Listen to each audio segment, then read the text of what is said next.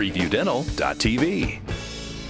My name is Dr. Lisa Stimmel, and I'm a board-certified pediatric dentist. The name of my practice is Kids DDS, and we're located in Highlands Ranch, Colorado. I use digital X-rays because they give us so much more that we can do with them.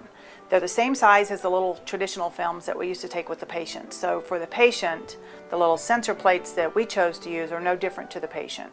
I can put up a digital film, I can see immediately if it's the image that I need. If it isn't, we retake it right away. So it's a shorter time for the patient.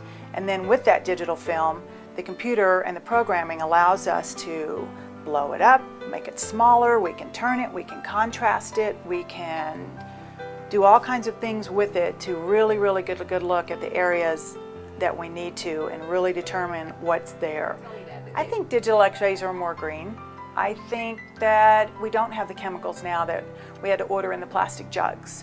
The plastic jugs had to be recycled. You had all the fixer, the developer, that all had to be disposed of properly and or poured into the water system, like a lot of them were, just poured into the city water system. So there is none of that anymore. Obviously we still have the little wrappers that hold the phosphor plates, and those can be recycled, but as far as the amount of waste and materials, digital X-rays are just far better than what we used to have.